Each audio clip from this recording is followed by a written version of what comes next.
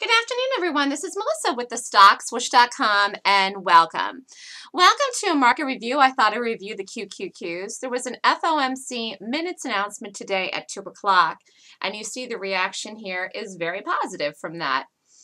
The interesting thing is this morning, I thought we would be sideways, neutral, or bearish, and we did come in today. We came in late. We were bearish here.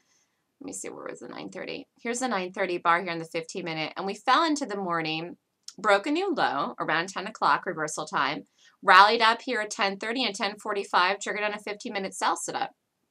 And the market was a nice short in here right before 12 o'clock lunch. Broke off very, very late. Again, it's not a good idea to be in trades before these types of announcements or while the announcements are going on and being announced. But this did break right here into 1 o'clock. Right before the announcement, the market fell in.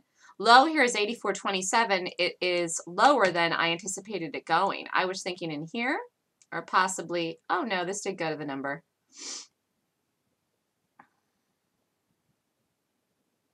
Well, I was thinking like around the 30s or the 48 range.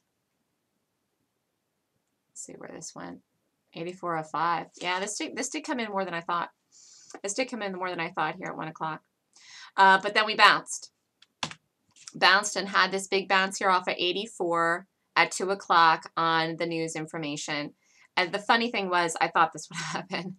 Nobody knows that but the people that were in the trading room with me today, but I called that this would happen. I said, we're going to come in today, but then when the news comes out and the minutes come out, we're going to bounce and rally and go green. And that's what we're doing.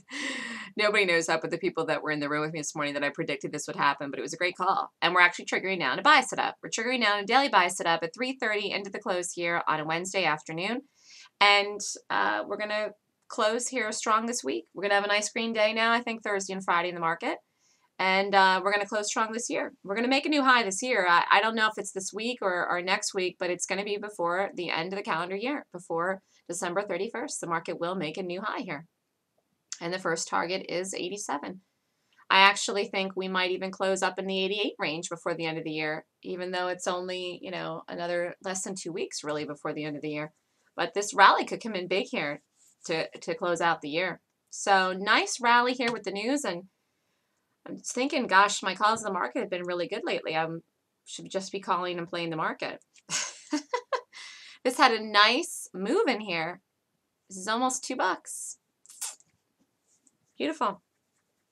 So this is the QQQs. This is Melissa with the Swoosh.com. The market's been heavy for the last few days, but that is done and over with now. And even the heaviness that I was feeling and playing and calling and reading was temporary. And I said that too. It was a temporary pull-in, and this tail here looks great, and this looks great. I think we're actually going to get up tomorrow. So I don't think we're going to make it over 86 here before the close. We might. We got close, but if not, we should gap up to that area tomorrow. We might even gap over here tomorrow. We might even gap over this area here tomorrow. Be interesting to see. Although I do think we definitely gap up tomorrow morning. This is Melissa with the Swoosh.com. If you're interested in more information, how to read price and read charts and read the market, which I'm able to do because I understand how to read gaps. And that's how I've read the market well this whole year. This whole year, actually. And we're going to close strong this year now, too. And so it's very interesting. This stuff about price and reading gaps is a beautiful thing. It's what allows me to see these things before they even happen. And that's how I called what the rally would be today, even though I had no idea at all what the minutes were going to say. I just was reading it in the price, seeing that it was going to do it, and it did it. It did it spot on. So this is Melissa with the Swoosh.com. If you'd like more information on upcoming gap courses, email me. The next one is January 18th and 19th, 2014.